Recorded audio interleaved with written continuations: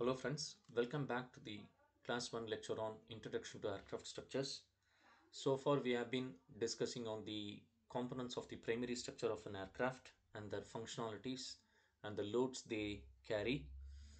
Also we have been discussing in detail the types and construction of the fuselage structure, and also I have been explaining to you the difference between the monocoque and semi-monocoque structures and what kind of structural components they have and how the load distribution within the structure occurs. So now we'll be moving on to the tail cone or the aft fuselage. As I mentioned earlier, aft fuselage in an aircraft is also called as empennage. Aft fuselage comprises of a tail cone, bit, and the vertical stabilizer and the horizontal stabilizer. So each this component of the tail cone, they have their individual purpose.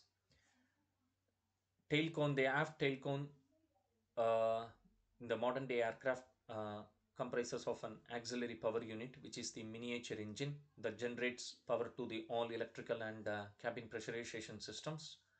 And horizontal stabilizer comprises of elevators, and the vertical stabilizer comprises of the rudder.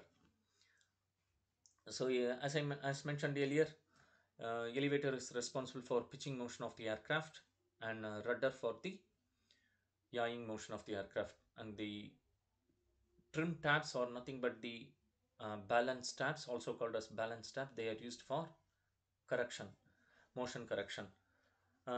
Imagine a situation when on the when the flight is on the ground, when the flight is on the airport moving, when the pilot wants to turn the flight to the left, to his left or right, so he deploys the rudder, and suppose he has overturned little bit too much, he has turned and he wants to bring it again back to its normal position, he will deploy the trim tab, because these operate on the concept of physics that each of these panels will generate force when it is met with an air stream.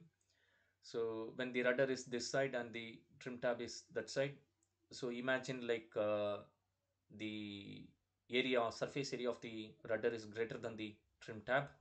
So obviously greater the surface area, greater the force generated, uh, and the similar to trim tab, it will generate a force which is when deployed opposite to the rudder, it will generate equal and opposite force. But since the area of the trim tab is uh, quite less, so it will generate a little bit of force, so that the corrective action, so to bring back the flight to the desired amount.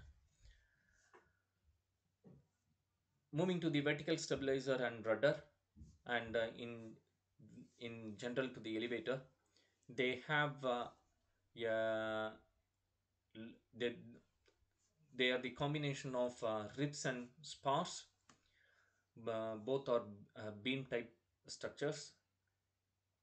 Spars are generally I beam or C section beams, and ribs are again I beam or C section beams. The You can see the in this picture you can see the internal structure of the vertical stabilizer and rudder. So these are exactly similar to the wing structures we are going to see in a minute. I'm moving to the next slide. I'm going to speak to you in a minute about the construction aspect of the wing structure. So before looking into that, first look at the first look at the types of wings and categories of the wing. So as you might have noticed that there are many different types of wing structure which have been classified according to their shape, according to their location or the attachment points on the fuselage, and according to their constructions. So this is because of their impact on the performance characteristics of the aircraft and the desired outcome and the aircraft manufacturer wanted. Suppose if they want a very uh, fast performance, like a fighter in a fighter jet plane, then they will go for the delta shaped wing in order to reduce the drag, in order to improve the maneuverability, in order to on the whenever there is a whenever there is, yeah, a fighter aircraft going for a mission, so it has to have a very quick maneuverability in terms of rolling, in terms of vertically going up or going down. So in those cases, a delta wing proved to be very efficient. So whenever they manufacture an aircraft, they do the aerodynamic wind tunnel testing just to understand the uh, aerodynamic characteristics of the shape of the structure. So based on their shape, they are two or three types. One are first one is the straight type, another one is tapered type, something like tapering, and other one is the delta wing, and other one is the same triangular shaped wing, but it is a swept back wing. What is swept back is like they have an hydraulic or pneumatic actuators over here that could move the wing little bit forward and backward, um, just like the dolphins do on the something like to alter the lift and aerodynamic characteristics. And similarly, coming to the location of the wing on the fuselage or to where it is attached, it can be a low wing or it can be a high wing, and it can be exactly on the middle, and it can be a dihedral, and when it is dropped down, it is called anhedral. They greatly influence the stability characteristics of the aircraft, how it is stable, and for what purpose, the different purpose. For example, the agricultural, when the aircraft is used for agricultural purpose like spraying pesticides and this, they usually go for the high wing. And whenever there is whenever the people wants to train, they go for the low wing aircraft like a small trainer, because of the maneuvers. And during the air shows, you might have noticed that if you happen to see one, like small trainer aircrafts performing the loops, all rolling, all kind of funny loops, and those aircrafts are usually the low wing aircrafts. So those are not that stable, they can easily be maneuvered into different positions. And similarly, they have a gull wing and inverted gull wing used for different purposes. So these uh, arrangement of the wing structures and shapes greatly influence the aerodynamic performance characteristics of an aircraft, and also they have a very great impact on the fuel consumption of the flight. Coming to the type of construction, they have a cantilever beam type of construction. Over here, the big one is the wing, and the small one is the horizontal stabilizers. And they have semi cantilever. Semi cantilever is something like a strut that is being bolted or welded to the in the middle of the wing, or somewhere on the one third of the wing. That is called semi cantilever. And this is again the truss type braced wing, which has two sets of wings, one on the top and one on the bottom. It is also called as biplane. Whenever this type of arrangement is there, it is called as biplane. And they have a truss type of struts and rods and tubes in the middle, just braced together to make it more strength effective. Moving to the wing internal structure. So wings play a very major part in the generation of the lift. So they have to be really careful and really strong in designing the wing, because they if an aircraft loses one wing, then what happens is like the pilot has to somehow maneuver the aircraft to the ground using the other wing. But it's one of the worst nightmare of the pilot to lose one wing. So wing, if you look at the wings, they also accommodate the fuel tank, and they also have the control surfaces alongside their trailing edge. Trailing edge is the rear edge.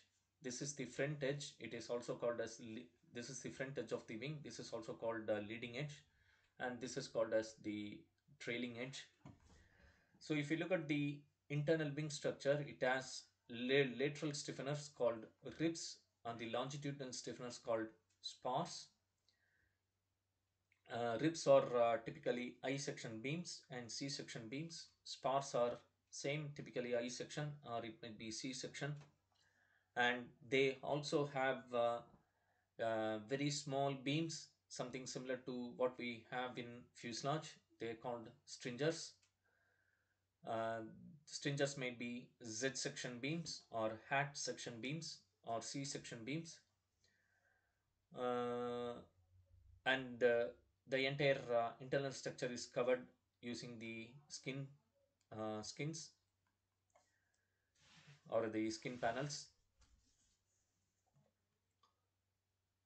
These skin panels take the axial compression and axial tension, and along with the in-plane shear stresses, in-plane shear loadings, and the ribs take the vertical shear, and the flanges of the rib, they take a percentage of the axial loading. But whereas the stringers and spars primarily take the bending of the wings. And also when the in few circumstances the wing might twist, so ribs primarily resist the twisting action and torsion, and they keep the wing stiff and they keep it in place. And the distance between the ribs are also very calculated or have been analyzed while designing or taken into consideration while designing the wing. Because if there is a big amount of spacing, the skin panel might buckle. Buckling is again a instability concept you might have heard when you are going through the course of strength of materials or finite element analysis. Buckling is primarily due to compression forces, in plane compression forces that could cause the panels to buckle, or it might be a compression force from bending as well, bending buckling, or a shear buckling. It might be due to a shear as well, it might be a shear buckling. So the distance between the ribs are taken into consideration while designing an aircraft. On the to the right, you can see that a typical I section of the spars, where the flanges are called spar caps, and the webs uh, take the shear, and the flanges or the spar caps take the bending. Sometimes the spar may not be manufactured as a single piece. It might be a caps may be separate and webs may be separate, and they are spliced together using our riveted joints, mostly riveted joints, and using the countersunk rivets so that they don't protrude outside, or paned rivets. So they usually rivet together in order to provide an machined spar. These are typically a machine spar that have been assembled, put together. On the to the bottom right, you can see a cutout from the wing structure, where you can see the skin is a composite hexagonal. You can see the hexagon shapes. These are honeycomb sandwich panel is a composite skin. It's an alternative to the metallic material. Composites are very strong and very lightweight, and they provide a very high strength to weight ratio. And over here, what you can see is just the hat section stringers running throughout. And over here, it's a typical skin panel that is being removed, and the internal structure of the wing is shown. Whereas you can see the ribs here with the stringers running all over. And over here to this diagram, like again the ribs are sometimes the ribs may not be manufactured as a single piece. It might be a nose rib, or it might be a mid rib and their aft rib. It might be three pieces coming together, and three pieces being riveted together. Most internal structures of the fuselage, wing, and tail cone, they use the riveting. They are put together using the metallic fasteners, rivets. They are generally not welded. They don't use any welding process into the internal structure, because fasteners provide a much more strength capability in terms of the load distribution, in terms of the they meet the criteria, strength criteria. So fasteners, they are usually internally riveted. And you can also see that there is a big spar, rear spar, and different spar running, which is a type of I-beam,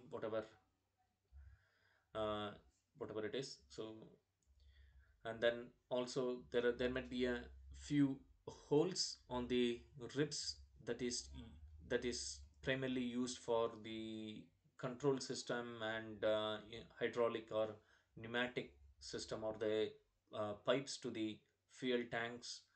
And these kind of holes, they serve these purpose, that they have been used for the leading the uh, fuel pipes and those kind of stuff. Moving on to engines. Engines are the hearts of the aircraft. So they produce thrust. Engines produce thrust. As you can see that there are different components in the engine, which we are not going to look at this course, because this course covers pretty much the primary structures of the aircraft in detail and in depth. I'm going to go into the primary structures of the aircraft and finite element aspect of those stuff. In To give you a very brief introduction on the engines, like engines take in the air, and they have there are different types of engines. Obviously, there are turboprop and turbojet, and the ramjet engine. I haven't shown the ramjet engine over here. This is a turbofan engine, where it has a set of blades called fan, which is placed within the engine nacelle structure, inlet nacelle. And what happens is the air is uh, being inlet, or air is being sucked into the engine, and it gets compressed. It has a set of rotating blades called low pressure compressor, and then high pressure compressor. First one is the low pressure, and then comes the a set of miniature blades which is closely placed. It's called over here you can see, and it is called high pressure compressor. What happens is this compresses the air, and then finally it goes into the combustion chamber. In the combustion chamber, they have the spray type nozzle mixer for the fuel, spraying the fuel, and also there is an igniter. So it ignites the fuel and burns at a very high temperature, and then what happens is the exhaust gas from the combustion chamber goes on to the turbine. Turbine is the one, like, it converts the thermal energy into the mechanical energy. It extracts the power from the exhaust gases from the combustion, and then drives the shaft. So usually it is the high pressure turbine first, and then comes the low pressure turbine. Whereas the compressor, it is low pressure compressor and the high pressure compressor. And the turbine, it is like high pressure turbine first, and then the low pressure turbine, and then finally the gases are uh, expanded into the exhaust. So this is a simple brief of the aircraft engines, modern day engines. Moving on to the landing gears. A typical landing gear, what you are seeing on the picture is a typical, a couple of types of typical landing gears. Landing gear has a set of wheel base, wheelbase comprises of a set of wheels and attached to the hydraulic or pneumatic strut, pneumatic actuators. And there is also a side strut provided for the strengthening reasons and shock absorbing reasons. And they come into picture only during the landing and takeoff. For a big passenger aircrafts, they are stowed inside the landing gear compartments. They have landing gear compartments underneath the fuselage.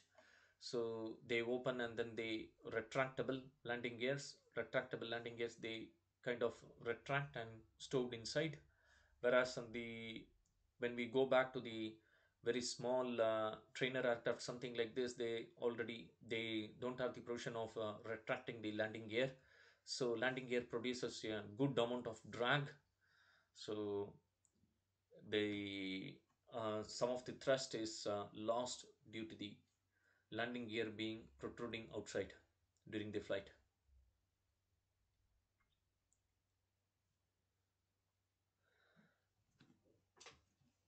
So the next one would be the I'd be talking on the materials used in the construction of the airframe in a minute.